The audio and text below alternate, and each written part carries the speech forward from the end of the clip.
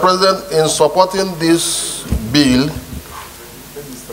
I think it is important that we make it clear whenever the Senate leader is sponsoring a bill, let us know whether it is his own bill or executive bill, since he's the one that leads the debate on executive bill, because we don't have confusion regarding that.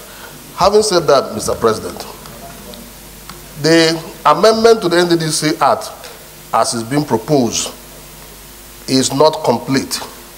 If you add one additional executive director to the two that we have, that is what he's seeking to amend.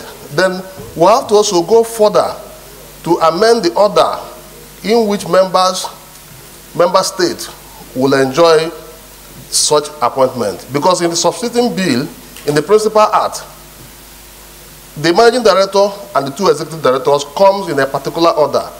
That is the order of oil production.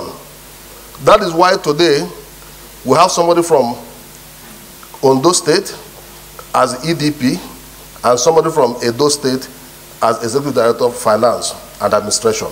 So in amending this act, we have to go further to say that one of the three executive directors will also come in terms of oil quantum. Because if that happens, then Imo State will be in the line to benefit.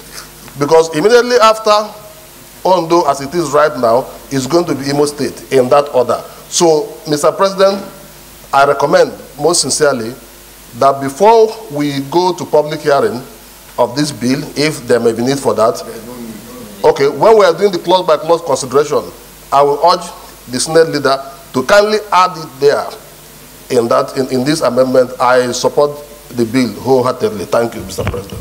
Thank you. Distinguished Senator Izunaso'S.